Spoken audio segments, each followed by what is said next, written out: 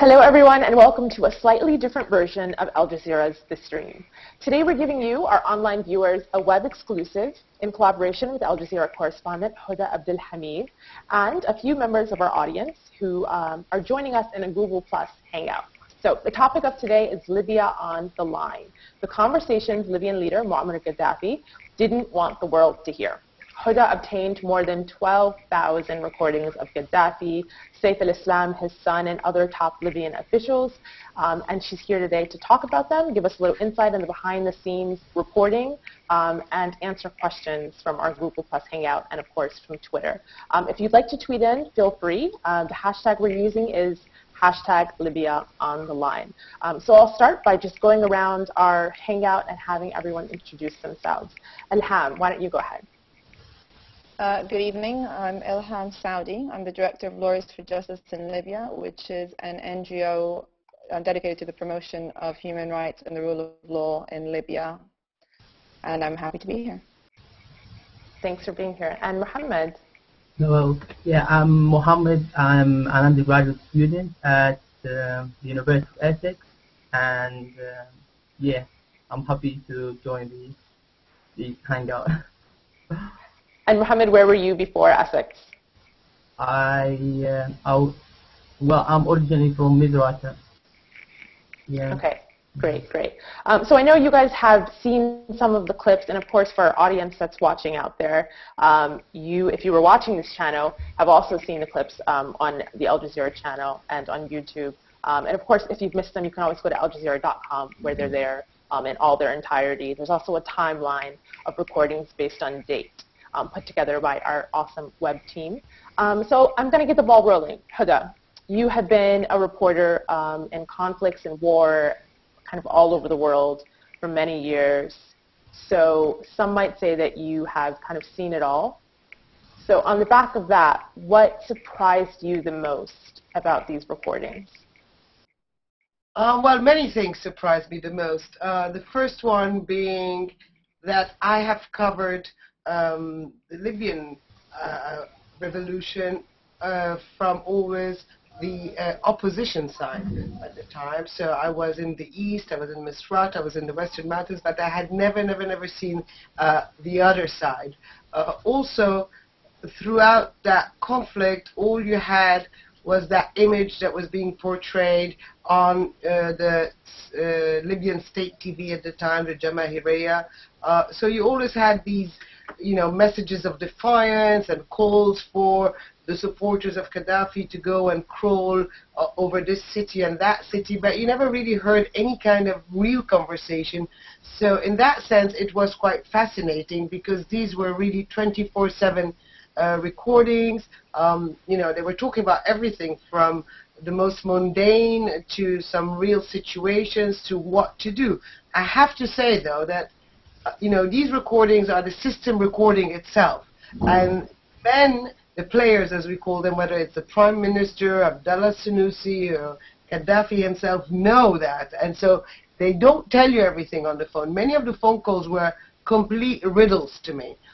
It was obvious that they were meeting maybe in the evening, deciding things, and then following up next day. So we have hundreds of conversations that were just I couldn't decipher them. They were complete riddles. They were spoken in very vague terms. They knew what they were talking about, but we just could not figure that out. And I think also these conversations give you a more complete understanding of what happened during those 8 very terrible months for the Libyan people. And so in that sense, it was very interesting. Well, Mohammed, I want to direct this next to you because you're a Libyan who's living in diaspora, and of course you said earlier to me that you, after finishing your studies in the UK, want to go back to Libya. So after seeing a little bit of these clips and hearing Hoda speak right now, what's your feeling and what questions do you have after seeing this? Well, to be honest, I didn't quite manage to hear all of the records, but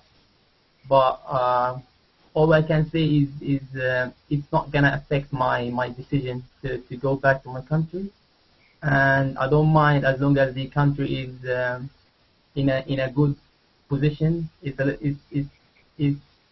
little bit stable, so I don't mind. I think all I'm gonna do is finish my study and go back and work for my own country. And yeah, so yeah. Sorry to interrupt you, but during the uprising, what was your role? What were you doing? Well, I was a fighter in the front line, just like anyone. Yeah, yeah. I was just fighting like anyone else. So yeah.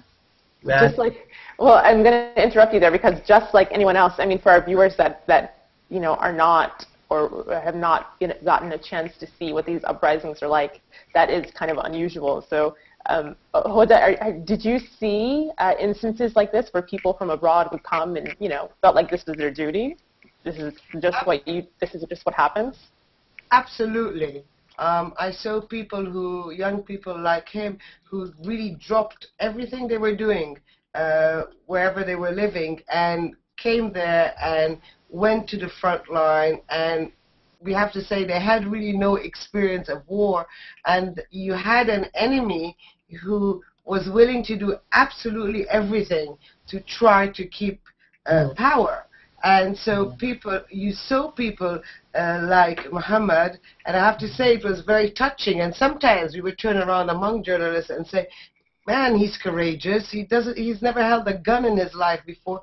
And here he is in front of a front line where the fighting is directed by the sons of the leader, who have a very personal stake, because it's not only the leader who's losing here, it's the entire family that's losing out. So they're willing to do everything to keep that.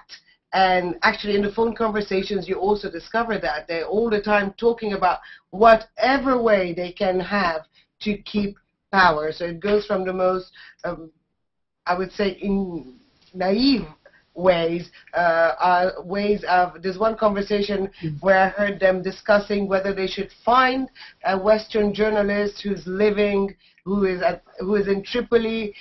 Maybe they can win him over, pay him $100,000 and send him to the east so he could actually do his job as a journalist from the east, but also send them information about the movement of the fighters on the front line there, and also send them profiles about who these fighters were. So people like Muhammad were taking huge risks, not only on the on the fighting risk and what can happen on the front line, but also risks that could have very long ramifications if things had turned differently. Right, right. Mohammed, do you have thoughts on that? Is that how you felt? Like, I mean, you were putting your life in the hands of... Go ahead.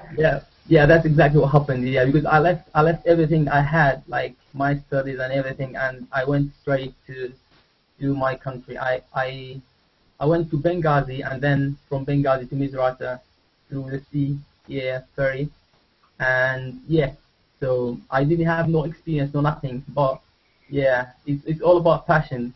When you got passion, you can do anything. So that was my aim. Yeah. Well, all about passion. I think one thing that kind of struck me in these tapes is that there was definitely passion on both sides.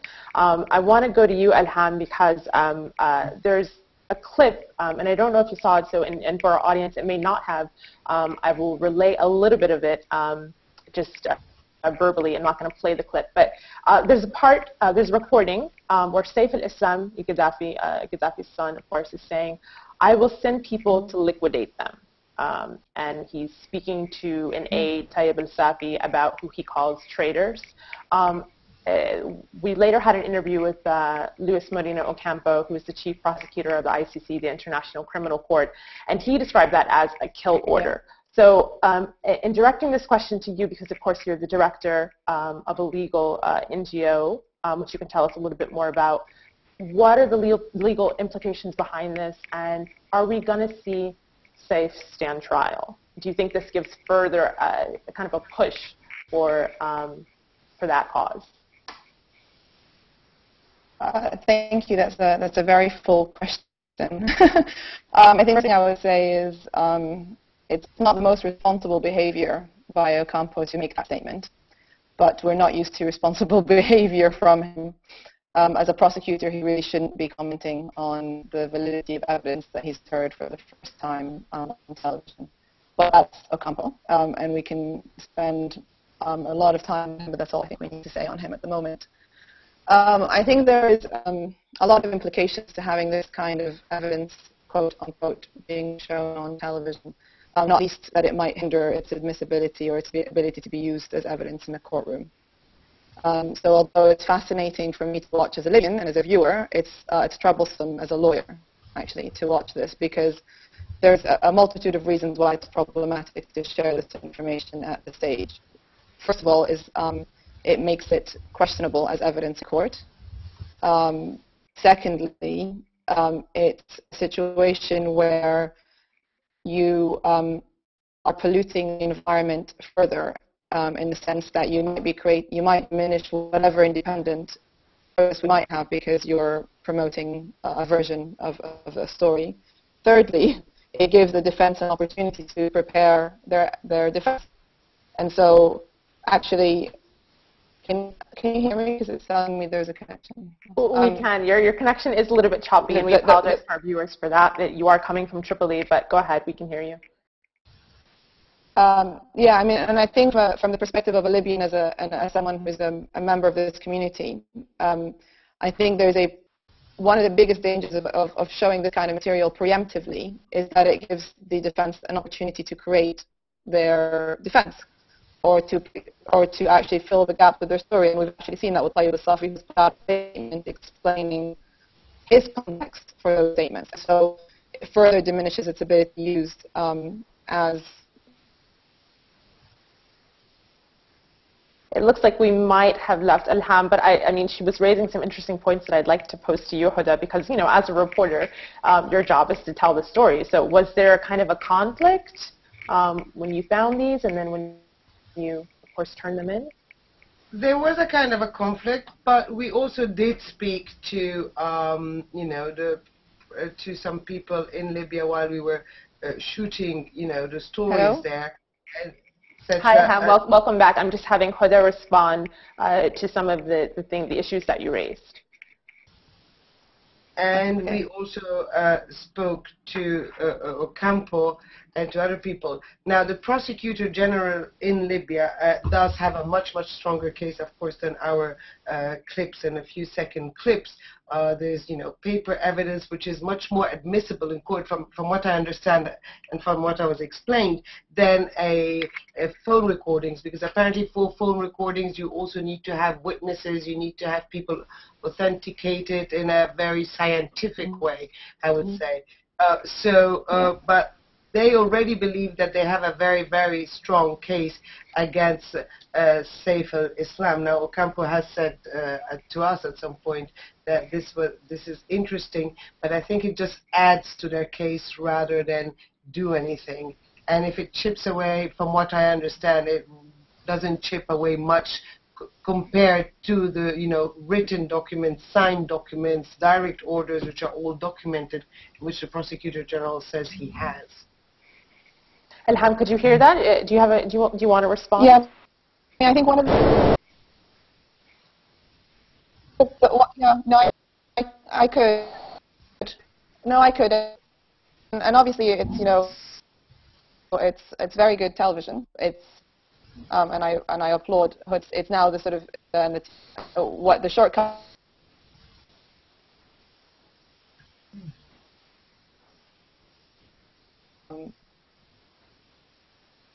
to build a case without these recordings. What these recordings could do is diminish the ability to hold a fair trial in the first place. So, for example, as we all know, at the moment, the Libyan government has put in an admissibility requirement. They've asked to be able to try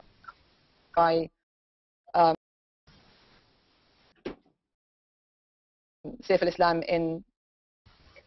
For you to be able to do that, you need to demonstrate in Libya, but demonstrate, just to give an example, that it would be very to have a sufficiently difficult independent judiciary, find an independent. Now, if this was a sitting jury, when a situation where he was going to be programs like this, with this kind of evidence that's very incriminating accused, In Libya, it won't be a jury trial, so it's a slightly different point, but we're still looking for our judges who, at best, will have a problem detaching, because all of us were involved in this conflict. To add further evidence that presumes a lot up front will be a hindrance to us being able to hold a fair trial in Libya if we trial in Libya or attempt to have a trial in Libya. So that's my concern as a lawyer.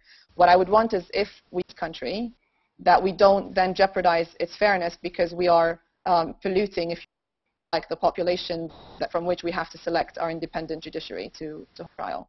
And I think, you know, it's really wonderful to have these programs again, and I'll say this again, but you know, crime and war and evidence are not always necessarily entertainment. Right, right. Sorry, and I think we need to keep that in mind. So I'll add one more. Okay. Sorry, I want to apologize once again because the connection is a little bit choppy. This is a very emotive topic. So this is a very, very emotive topic. Right. The case. Because the chief prosecutor in Tripoli says he has an even stronger case, and because all of us as Libyans, you know, have our own perception of what happened, and we think we know what happened. To then highlight expectations more with this will make it very. That's where difficult for judicial. There is already very, very high expectations in it, and not Libya. Of these comes out and says he has an airtight opinion one way or another in a case. And so, as much as when I switch off my lawyer brain,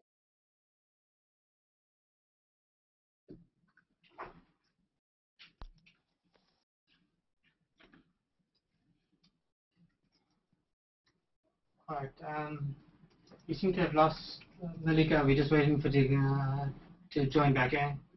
But while we're waiting, I think Malika's back in. Oh, there we go. So Malika's back in. Malika, welcome back. Hi, thank you very much. And apologizing once again. This is an experiment. We're trying this out, and all of our internet connections don't exactly want to cooperate with us today. But this is it's a fun experiment, like I said. So as I was saying, I'm apologize for cutting off Ilham. Her internet connection is a bit choppy. I think we got the gist of what she was trying to say, and I think she raised a lot of interesting points. I would like to shift the discussion a little bit towards something that I know people are wondering, which is, Hoda, how did you get these recordings, and what was that process like? Because I know beforehand there was news that the opposition had recordings, and they'd already released some of them out. This is during the uprising, but this is a lot more than what was, what we heard then. So how did you get these? How do I get it? Let's say through a contact. After spending so much time in Libya, you do also build trust with people. They trust your reporting, and so that's how that came about. How we went about it, I have to tell you, when it first arrived, we were, I got this hard disk and I started transferring onto my laptop, and when I saw the numbers going of how many clips there were, I was taken aback. I was like, okay, now what do we do with that? We had to go through a long process of even trying to understand who was speaking, what they were talking about. I have to say, I'm Egyptian. I understand Arabic very well. I'm fluent. Sometimes the Libyan accent I don't fully understand full of it. So some of these players were also talking between themselves and very quickly, and I couldn't understand. So we had to bring our brilliant producer, Suleiman, from Libya to come here. And poor guy, he sat 6 weeks in a tiny room with speakers, just logging and listening and trying to put the puzzle together, because sometimes it was puzzles. There were nicknames, there were people, we couldn't figure out who was who, and then once in a while someone would slip while they were talking and figure out, oh, that's that one person. It was very interesting also because Suleiman, who's a Libyan, who we met in Benghazi when we first arrived, had actually gone to the street. He was a protester. He had been detained by the Gaddafi forces in Benghazi, and he was only freed after Benghazi fell. So this was a guy who took part into those protests that then snowballed into a full-scale revolution. And I was watching him as we were doing it, and sometimes he was so angry at what he was hearing, sometimes he was laughing about it, sometimes, you know, I think because of we have the hindsight element here, he was very happy that one of the cunning plan was not working or hasn't worked out. So it was a very, very interesting process, but very long and tedious at times as well. I bet.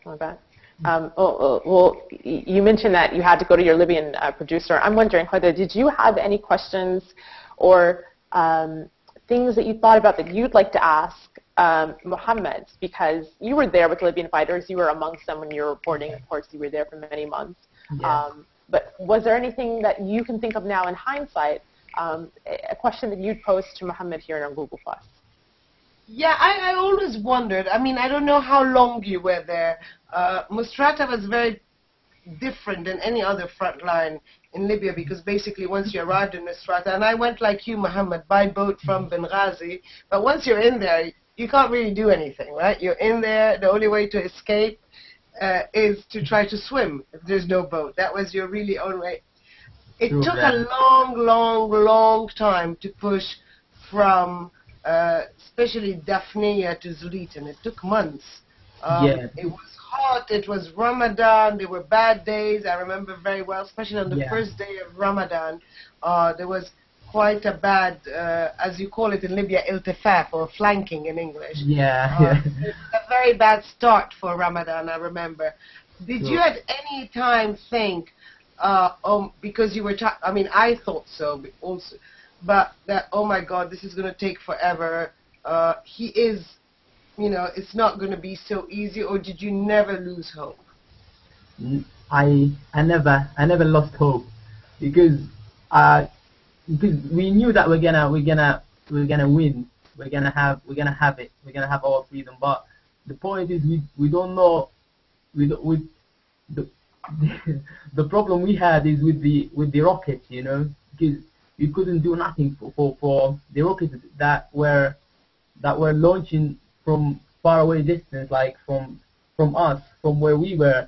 Those, we didn't have nothing to deal with them. So that was the only problem. But for us, we never lost hope. Yeah, we knew that we're gonna win sooner or later. It's just a matter of time. It might get longer and longer, but then it's just for sure. We knew for sure that we're gonna have it, and yeah. Well, Mohammed, were there ever times when you were really scared for your life? You know, I mean, these are dangerous situations. Were there times that you thought, I know we're going to win, but this is too dangerous for me to be in right now? Yeah, because I would say you'd have to be a little bit scared sometimes, careful, not scared. But I already submitted my life when I was there. I had submitted my life that I might not come back. I might lose my life, but yeah, that's it. So I didn't really mind whether I die or not. Were your family members all fully in support of this? Yeah, they were, yeah. So, yeah. Hey, Malika, yes, go ahead, Hoda. I have to say, you know that saying, if there is a will, there's a way?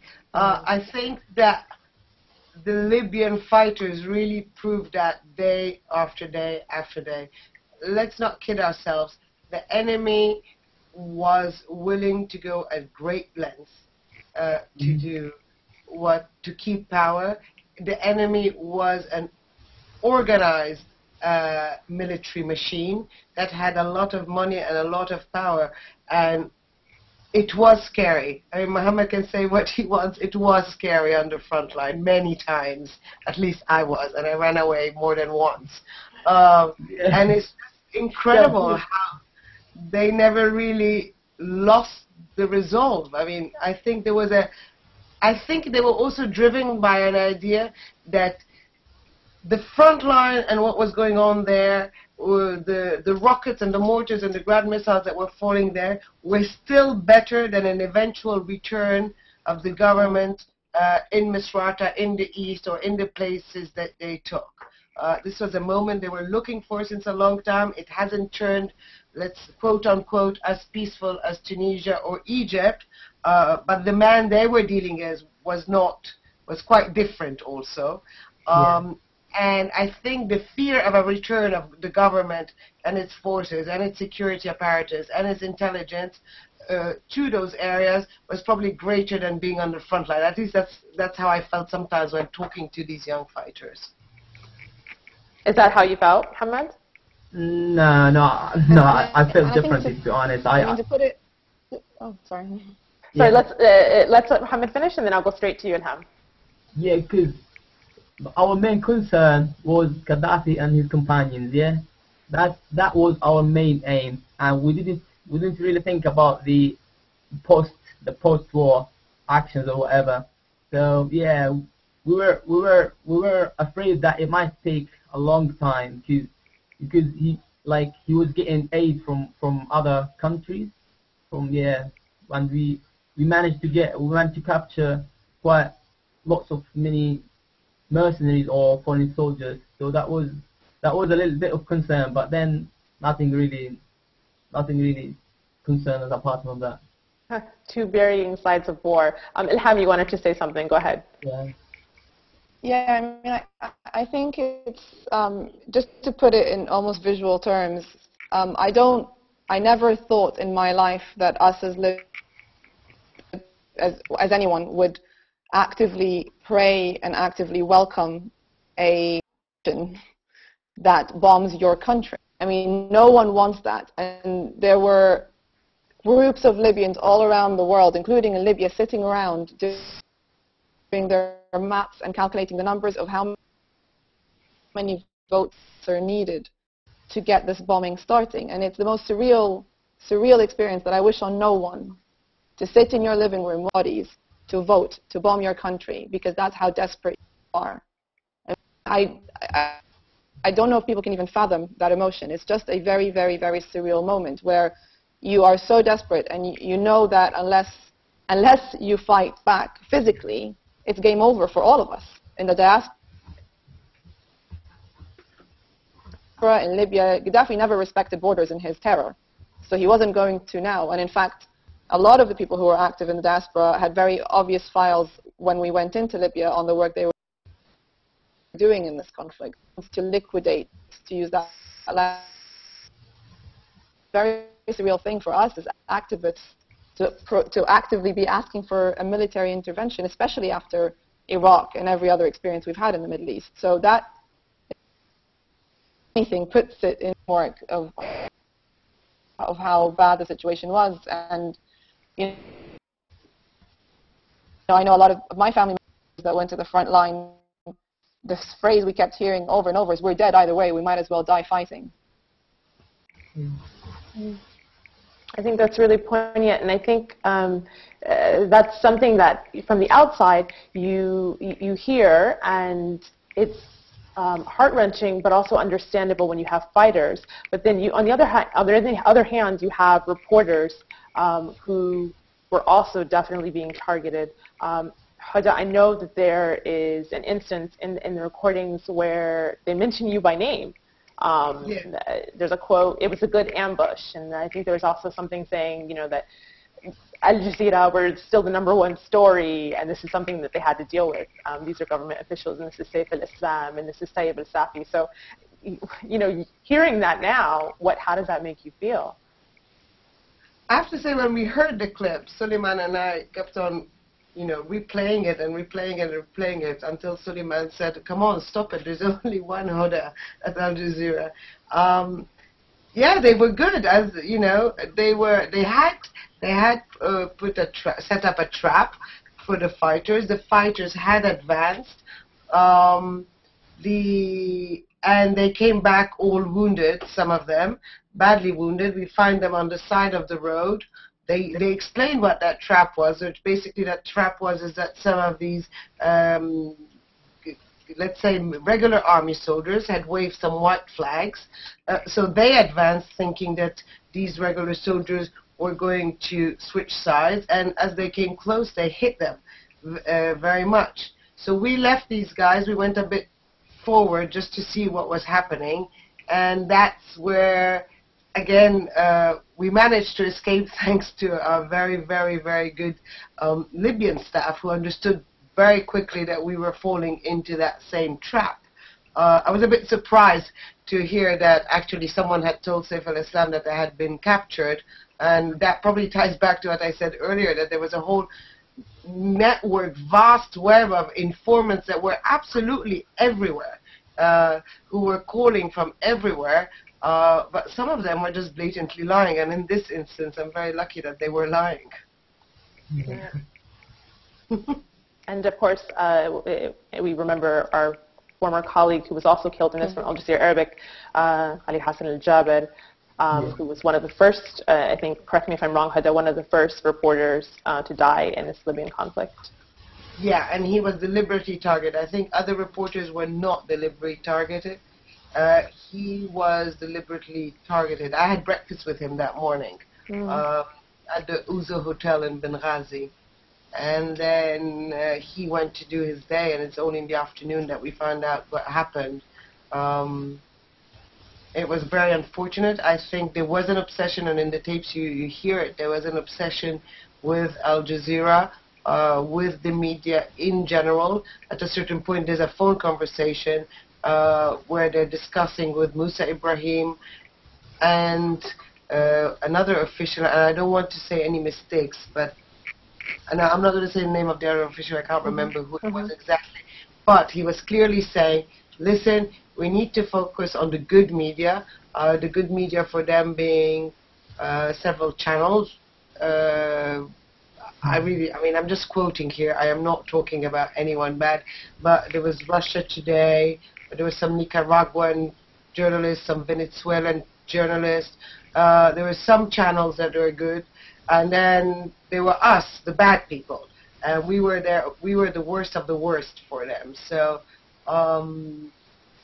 you know, we were being insulted a lot in these wiretaps. But that's the way it is. At the end of the day, you know, you can't always be everybody's friend, and it's not your job to be anyone's friend. Right. So, you know, and on the other hand, we had people on the front line who, you know, were willing to protect us, were willing, you know, they would have done anything for our well-being, and that was one of the most heartwarming experiences, and I think that's why I stayed throughout the entire revolution in Libya, because people were so nice on the other side. And as much as we were getting insulted by the government, the other side was incredible. I mean, there's all this catering service on the front line, which was incredible. We were just following the front line into the desert. Supplies were diminishing, but you didn't have to worry about it because there was always someone stopping and giving you food and water and drinks. I mean, it was just incredible. The solidarity of the Libyan people in such a difficult moment was something I have seen nowhere else, I have to say. That's terrific. That's terrific. And actually, before we come to the end of this really fascinating talk, I kind of want to bring up one point and get the thoughts of Ilham and Mohammed. There's an instance in one of the recordings where Al-Safi, I think it is saying, after one caller tells him that their location has been struck and it's a building where they used to meet, Al-Safi says, we need to put children there and take the media there in the evening. And I think that's something that struck a lot of our online community because we put these tweets out saying what's in the recordings. There's a tweet here from Hind at Libya Liberty, she calls herself. She says, crazy, compelling stuff to hear the actual phone calls of the Gaddafi Mafia's counter-revolution campaign. So Mohammed, and I'll start with you and then go to you, Ilham. Is this how you're feeling? Is being able to hear these behind-the-scenes recording of Gaddafi and these other high officials, is that surprising to you? Is this revealing? How do you feel? it's not really surprising because I I would always I'd have always felt that Gaddafi is a gangster. He would have done anything he could, and he would have, yeah, and it wasn't really surprising. I mean, he has done worse than that, and yeah, where he used to bring people into his own compound, and yeah, so that wasn't sorry. Yeah. Not surprising. And Ilham, what about you? No, I mean, I think it's an obvious tactic to make because he knew the law, and so he knew that targeting a place where there are civilians would be a problem, and because they were using civilian buildings, it wasn't unintentional that they kept using civilian buildings for their meetings. I mean, it's one of the most secure ways to protect yourself when you're someone who's breaking the law, and and coupled that with the fact that everyone is using media now to put forward their case, it makes perfect sense to use that. I think the problem we had with the Gaddafi regime is that it seemed to very frequently use civilian, and so they had their meetings there, but they also stored a lot of arms in civilian targets. And actually, we know a lot of the people from the human rights community were used as to scare us off as activists, because when they had the big images for flags, a lot of the close-ups they would show would be people that we knew as human rights activists who had been captured, working on these issues that, we got your colleagues and they're here and we're making them wave some flags. And so it's a sort of a very quiet nudge to us to what we're doing when other people who didn't know those people wouldn't notice it. So I'm not surprised that was a tactic that was utilized. It was utilized in many forms by the regime in ways that show how knowledgeable they were of the law. And Hoda, any last thoughts from you? Last thoughts for me. I have to say it's been a long time. I just want to say about what Ilham was just saying now. I think, Ilham is looking at it from a Libyan perspective. They grew up in that environment, so probably she won't be so surprised to hear that they were using civilian buildings, or how good their propaganda machine was, and what lengths they were willing to go to show that they were the victims. The rest of the world probably doesn't know that as much, so you'll always have, I think, a different perspectives when it comes to these things. Ilham comes from a situation from inside, from living that experience. I don't know if you agree with me or not, Ilham, but the rest of the world probably doesn't have that whole, let's say, vision of it all or experience. Yes, no, they're lucky not to have lived under that regime. Yes. Fair enough. They're lucky not to have that experience. It's a blessing not to have that experience. Yeah. Yes, and Mohammed is also smiling there, isn't he? Yeah. Well, I will second over now, though. It's over now. It's over now, and interesting times to come in Libya for sure. As we've seen with recent news, yes, inshallah.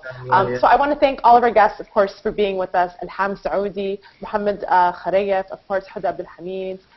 This has been great. This is a great discussion. And of course, for those of you that are watching it out there on Google+, this recording will be up on our website at aljazeera.com, where you can also find the rest of the recordings, Libya on the Line, behind-the-scenes recordings of Libyan former officials and the late Muammar Gaddafi. So this has been a pleasure. I want to thank you guys for being a part of this experiment in connection with the Al Jazeera's AJ stream, and hope to do this again in the future sometime. Thanks very much. Thank you, everybody. Thank you. Thank you.